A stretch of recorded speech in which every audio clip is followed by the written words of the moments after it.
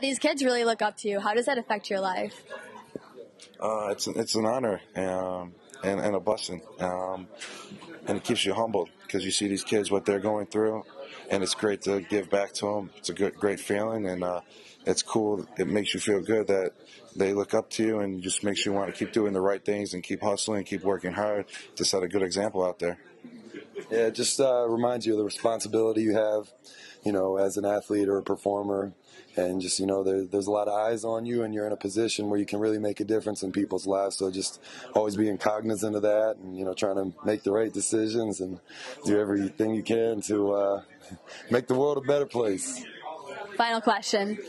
Can you teach me how to dance? Oh, teach you how to dance. Well, you don't know how to? I don't. First of all, we can start with a little two-step, right? Can I set these down? There we go. Then we throw a little hip into it. I like it. The hips is where it's at. Mojo, you're teaching. Oh, God.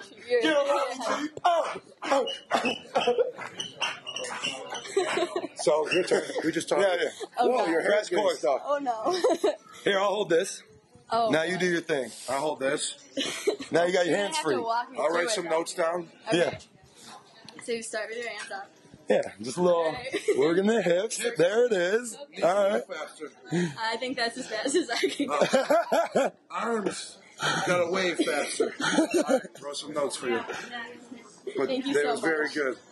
Did you write dance notes? No. I appreciate it, You can guys. have it like that.